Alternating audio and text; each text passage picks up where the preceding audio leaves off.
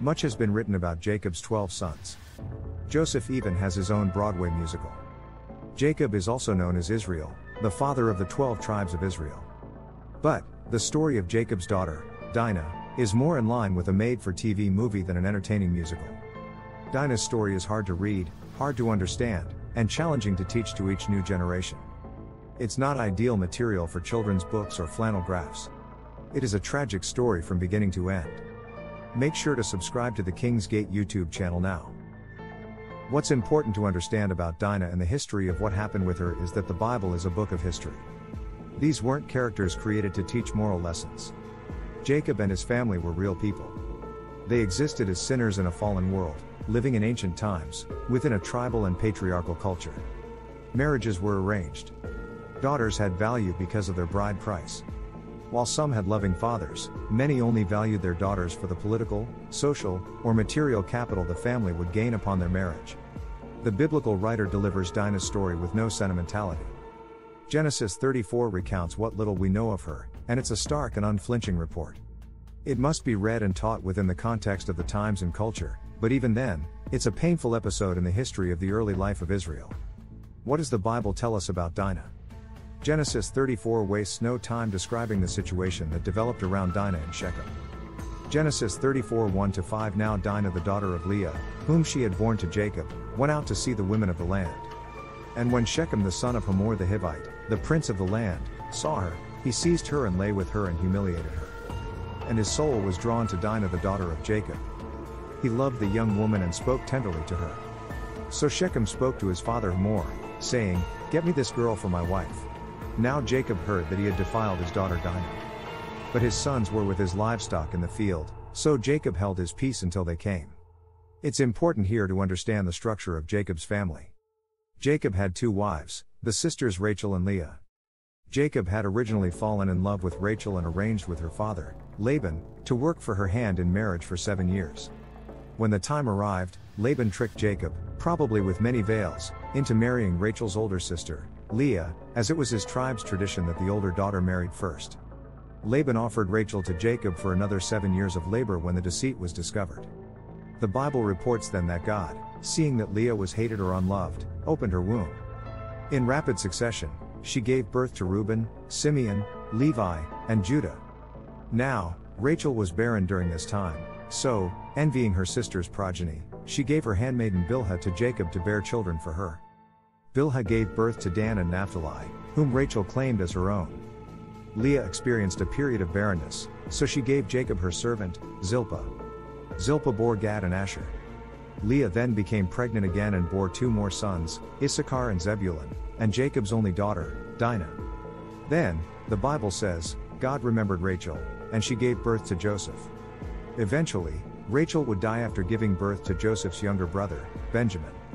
This completed the 12 sons of Israel, but they were born to different mothers, so they had divided loyalties. Some were half-siblings, while others were full siblings. We don't have details about the sex-all incident with Dinah. She's given no voice in the story, so we don't know if she was assaulted, deceived, or coerced into sex. Her humiliation may have been because of trickery. It was completely unacceptable in those times for a virgin to engage in any sexual activity outside of marriage. So, after Dinah is taken by Shechem, Jacob does tell his sons what has occurred. Due to the times they lived in, the text reads as though the brothers are more concerned with family honor than Dinah's feelings or future. This may or may not have been true. We just don't have information about whether they loved Dinah or just loved their own honor. We don't get any information about Dinah except we know she remains in Shechem's home during this time. The rest of the account revolves around the men. Shechem and his father, Hamor, approach Jacob and offer to pay any bride price. Shechem has decided after violating Dinah that he wants her as his wife. The brothers pretend to agree to the marriage if all the city's men observe their family's tradition of circumcision. Shechem and his father agree to these terms, and the city's men undergo circumcision. On the 3rd day, when they are in the greatest pain recovering from the procedure, Dinah's full brothers, Simeon and Levi, kill all of the city's men by the sword. They rescue Dinah and then plunder the city of everything that has value, including the remaining women and children. This is a violent, vengeful episode in the life of Jacob's family. When Jacob is dying and offering his blessing to his children, Genesis 49, Reuben loses out on the rights of the firstborn for having slept with Bilhah, Jacob's concubine, and mother to two of Jacob's sons.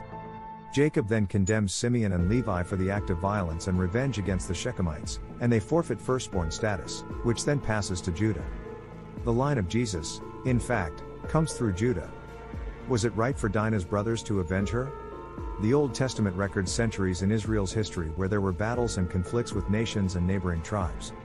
There are times in these battles when God directs the Israelites to destroy opposing nations and when God works out battles so that 2 or 3 opposing tribes destroy one another.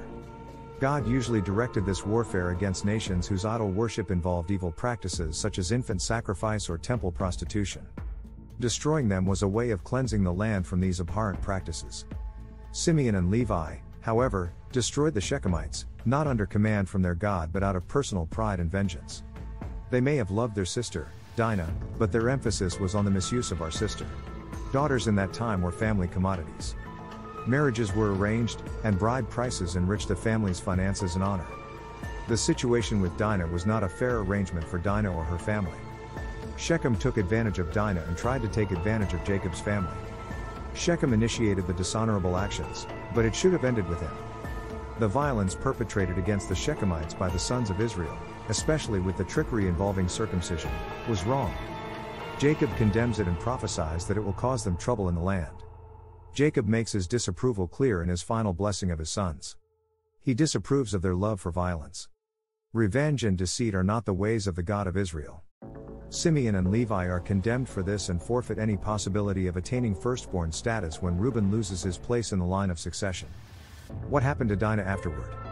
The Bible is silent about what happened with Dinah after this incident. We know from Genesis 46:15 that she was with the family when they went to Egypt during the Great Famine. Joseph had risen to second in power in Egypt under Pharaoh and was able to rescue his family from starvation. Because Dinah would not be eligible for marriage following the incident with Shechem, it's most likely that one of her brother's homes took her in or she helped care for her father for the rest of her life. No children are attributed to her, and no more is said about her. Jesus' treatment of women was revolutionary in the Gospels. In the Old Testament, God commanded many protections for women. If we learn anything from Dinah's story, it's that God condemns revenge.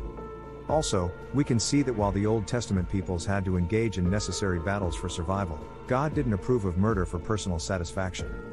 When this is taught, that should be the story's focus and its importance for understanding the line of Judah. The biblical writer likely chose to include this tragic story not to teach a lesson but to make it clear why Judah, fourth in birth order, obtained Jacob's firstborn blessing. Judah would be the son through whom the line of Jesus came.